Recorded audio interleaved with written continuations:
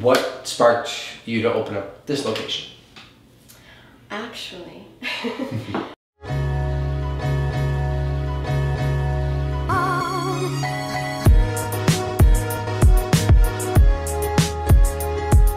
What's up everybody, Justin Conoco, and this is another episode of Prime People, where we're connecting you with people in your community you may not know about, but we think you really need to know about. We're sitting down with Samar from Queen of the Nile at a recent studio that she just had outfitted and opened up. It's actually tonight that you're doing the grand opening party, we are right? doing the grand opening tonight between 7 p.m. and 9 p.m. And you were wonderful to work with when we were going through the leasing process. I remember we had a bit of adventure on the first date when a police officer pulled up in the parking lot at the back.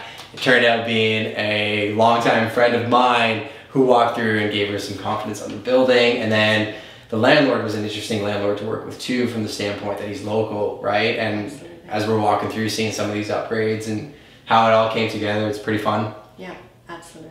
Layout wise, we were talking about the space. Actually, you know what, we'll kick that back to after, because I do want to touch on like what a massive difference there was. And I keep looking off camera because Ellen's here as well too, and she was part of the process. And when we walked through this building initially, it did not look like this, but we'll get to that in a second. So body sugaring and Queen of the Nile. First off, give me your origin story. How did Queen of the Nile come to be? Well, my mother actually used to sugar. Yeah. It's been around for centuries. Okay. Sugaring's been around for centuries. All started in the Middle East. Mm-hmm. And my mother, being of Syrian descent, all she did was sugar. Mm-hmm. She used to make it, and sugar. She has 4 daughters. So, Okay.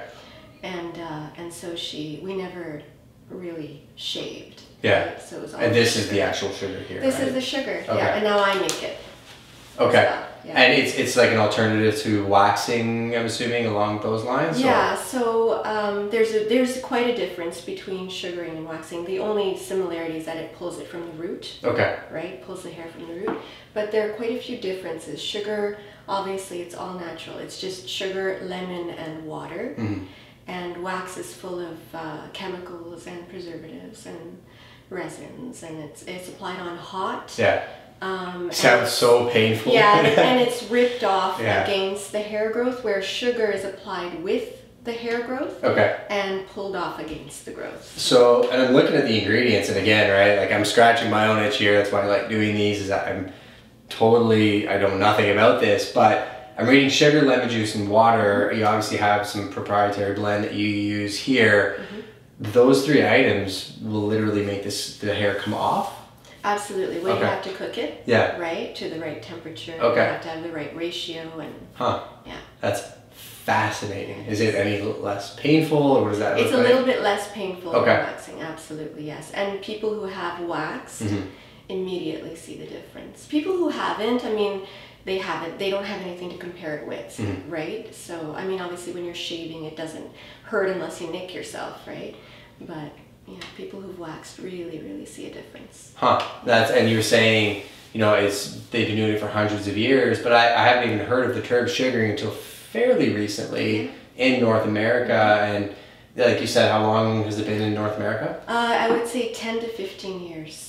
Okay. Yeah, it first started 10 to 15 years here. I remember, because I was always doing it for myself and my family, my friends, because mm-hmm. I learned it from my mother. I never really thought of making it a business until I actually found a sugaring place here in London. Okay. And this was back in 2005. So you found another sugaring place in London. Yeah, one sugaring place in London there was. Yeah. So you found that there was one there, and you're like, there's something there. And then you thought, we can probably do this better. Yeah. Yeah. And then you became your own business owner and kind of started the process too. Exactly. What did that look like from then until now? I mean, it wasn't as popular then, mm-hmm. right? And so I didn't really give it my all. And however, Queen of the Nile was born in 2006. Okay. Way back then. Yeah. So I tried it from a wonderful friend of mine's hair salon mm-hmm. back then.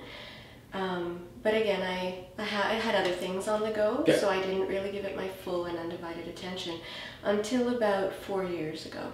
Mm-hmm. And then I said enough's enough, and and this is becoming very, very popular, and I know that I have an edge to this. I know because I can make it myself, because I've been doing it for over 25 years, and I thought let's get this going. That's awesome. I like the entrepreneurial spirit. Actually, when I gave you those books, that's what I was thinking about, right? Because I met you both, and like, kind of real recognizes real in that sense that you can kind of see that fire is there, and that's why we do these videos, right? Is to translate that to the consumers. I didn't really know much about hair removal. I thought waxing was the only option, but it sounds really painful. Now I know. And I like the history of it as well too, right? The fact that it's been passed down from generation to generation, and it is a family thing.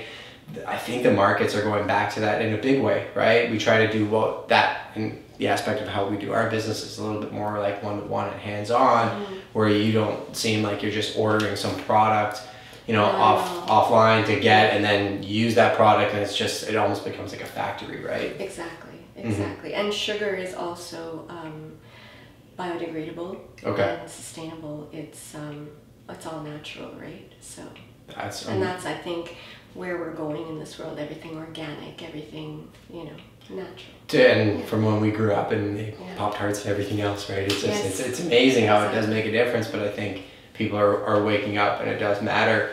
So what sparked you to open up this location? Actually, I had another location. Okay. I was just, somewhere else, and then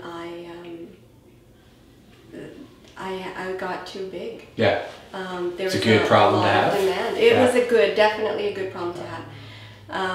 There was a lot of demand for it, and I don't like to turn anybody away.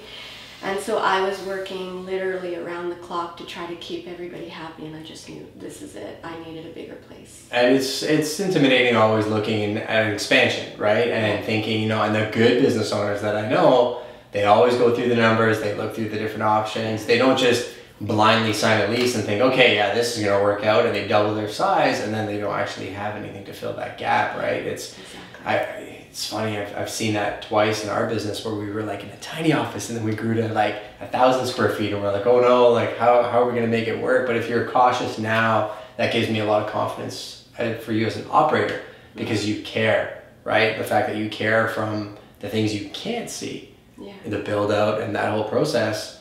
I can only imagine when you're actually doing your job, how much you care about doing that each client, right? Very much so. That's fascinating. And then where do you see the industry going? Do you have any insights for me as far as the sugar? You don't have to give away any secrets as far as what you're planning to do or how you're going to take over, but do you see just a lot of consumer education over the next little bit? How do you see?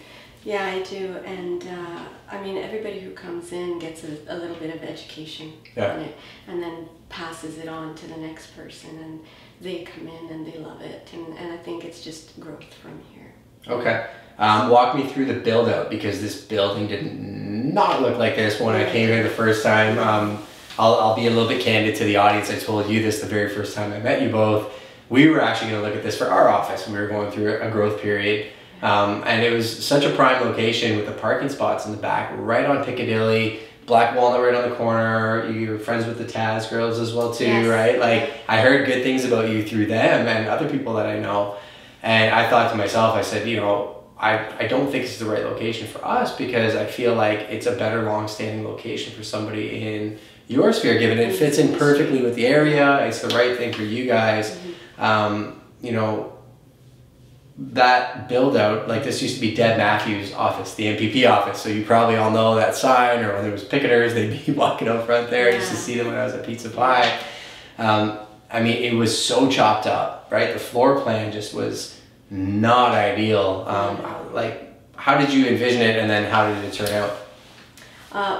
We envisioned it not quite like this, but something like this. And we had the reception coming in from a different area. We'll see it after.